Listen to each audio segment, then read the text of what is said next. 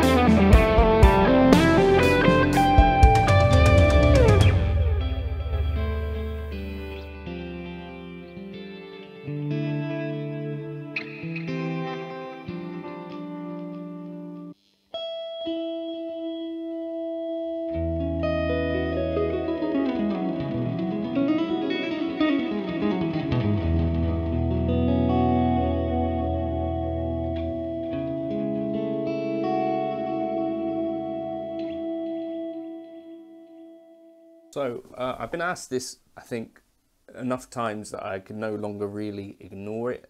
And for a long time, I've not used the HEADRUSH gig board. Now, if you're wondering why that was, it was because I sold my HEADRUSH gig board because I didn't feel like I could rely on HEADRUSH.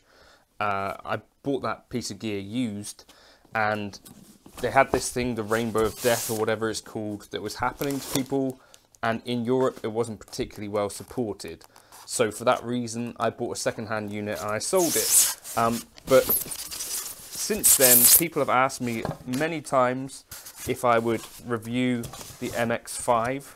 So I found one on the forum used and I bought it specifically for that reason. And I'll be putting some tones again back up. I think the MX5 tones will work for any of you HEADRUSH people. So if you're waiting for that, if you bought my HEADRUSH tones this year or like within the last 12 months, just shoot me an email. But otherwise, I'd ask you people to potentially, if you want to try some of these HEADRUSH tones, head over to Gumroad and I'll put some stuff together. But this little unit looks pretty cool. I think this is a metal chassis and then like this kind of high impact plastic stuff, nice and red. The other slight criticism that I'd have about HEADRUSH is that they're not super hot in terms of updates. You know, I think the last thing they added was the Engel Powerball, and prior to that they added the Orange Rockerverb. But I think you've got enough stuff in there anyway that you can get stuck into it and have a good time with it, probably. So that's what I'm going to do in this video. The HEADRUSH MX5. I really like the the compactness of this unit. That's like the size of a GT1, right? So there's a Boss GT1, quite similar in some ways, you know, that kind of idea of plastic and a bit of metal. Same number of switches, an expression pedal. If I just happened across they literally just copied a Boss GT1. Odd. Anyway, on the back of this we've got a guitar in, expression pedal, effects send, effects return, output right and left, phones, a nice kind of small one, aux out, aux, MIDI out, MIDI in, which are both kind of the little tiny jacks for MIDI out and MIDI in, which I'm imagining would not be super reliable for live use. Those seem like slightly small connections to be using live. USB, and then this power thing. Yeah, let's plug it in and have a little go on it. If you've got specific requests around HEADRUSH tones that you want me to try and dial in, I guess leave them in the comments and I'll try and get to those at some stage. I will be building, I guess, a library of some HEADRUSH presets again. So yeah, if you do want some tones, I've done plenty in the past, so the folder already has a bunch of HEADRUSH tones. I may try and load some of them in here actually. But let's just dig in and see what it's like to actually use the unit. Okay, so I've just put together a couple of presets, kind of just building on some things that I've learned over the years since I last used one of these. And for sure you can get some really great usable tones out of it.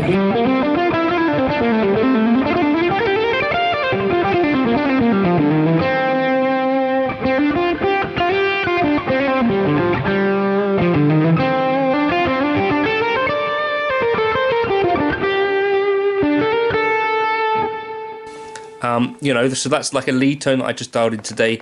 One of the semi kind of one of the cool things about it, of course, you can run dual amps with this, which with some of the cheaper stuff like the Pod Go you can't really do.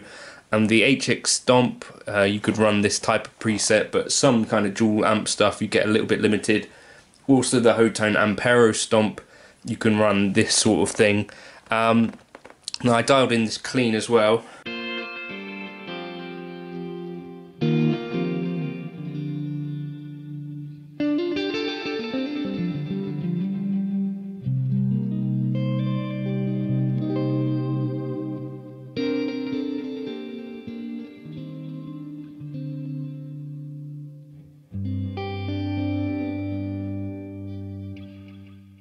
The one sort of area where I think there's a little bit of, if we go into sort of delays and stuff like that, reverbs and delays, I think there's in some ways a little bit of a lack of stuff on these. So we've got like very long here, ambiverb. Also the way you can position these is a bit kind of limited in some ways. Let me just turn that one off.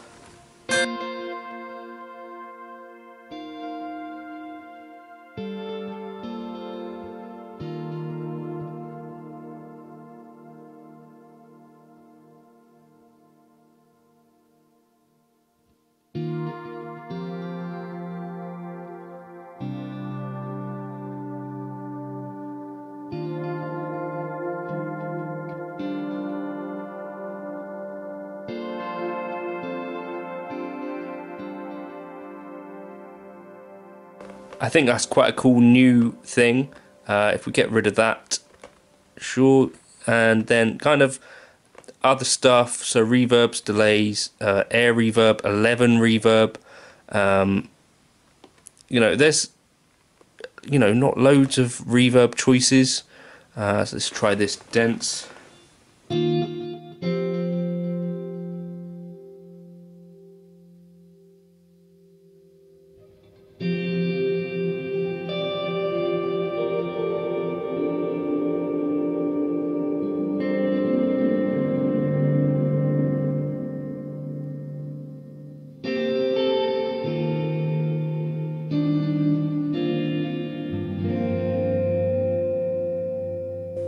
Non-linear, let's try that.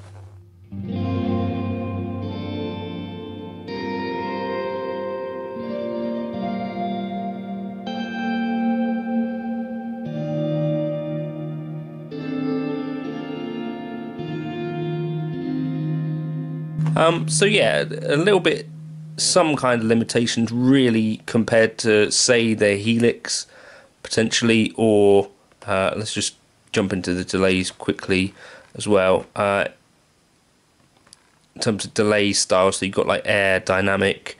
Let's just try the shimmer for now. Let's try soundscape. You've got these presets which are kind of cool.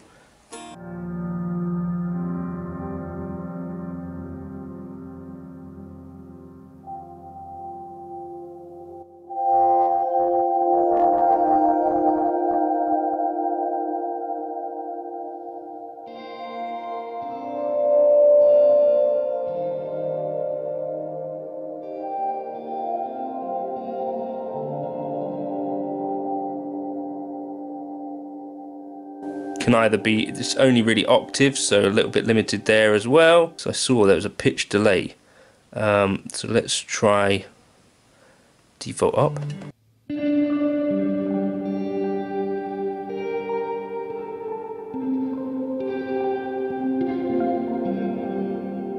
Turn the feedback up, we get more.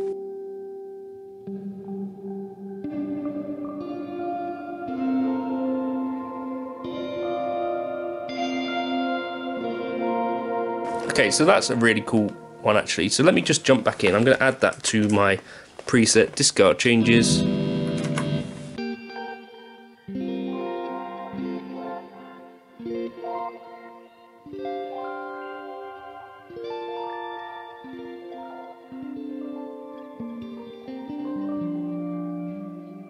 Not bad at all, that's pretty cool. Right, so then back, and I'll just turn that off for now, but it's there as an option. The other little kind of thing that I would suggest is that we a little bit limited in terms of amps. So in terms of amps we could run, we've got Rockerverb, Engel Powerball, Deluxe Gain Mod, Tweed Bassman I think, Tweed Deluxe Reverb, Tweed Princeton, Blackface Deluxe, and then Vibrato, Mini, Princeton, so a few options there Fender wise. JTM 45, Vox AC30, 2 channels of that, Flip Bass, a Fender Twin, Black Shimmer, whatever that means, a Plexi, another Plexi, another Plexi, some of the Silverface kind of things, another Plexi, a Lead 800, so that would be like a JCM 800, right? Then Roland, Mesa Boogie 2C Plus, I think, Soldano SLO, tread plates, MS30. I wonder what that might be. Is that going to be matchless? Yeah, so there's not as much amp choice as some of the other modelers, or you know, some of the other really good modelers. But I think what you've got there is pretty good.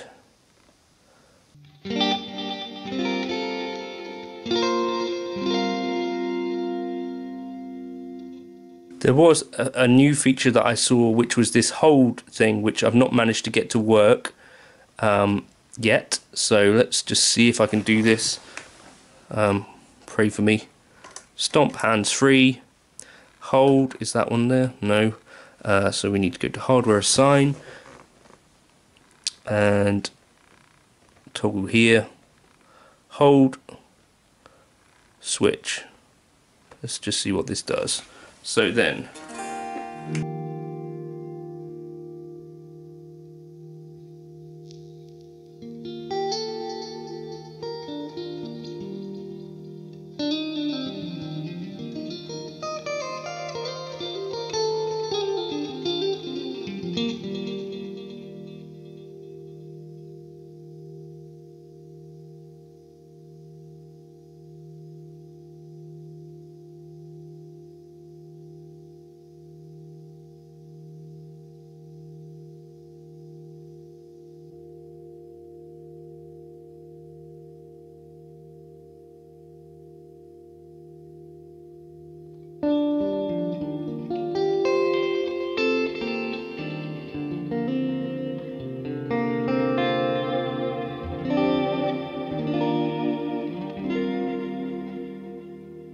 yeah, like this hold, I really like that.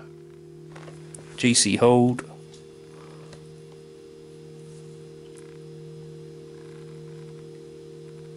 there's lots to like about it, really. I guess as well, I really like the looper features.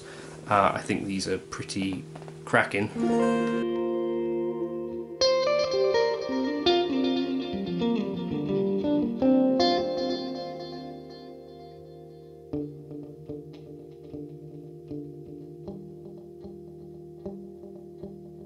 I might come back to this at some other stage and show you, because I think it's really pretty cool.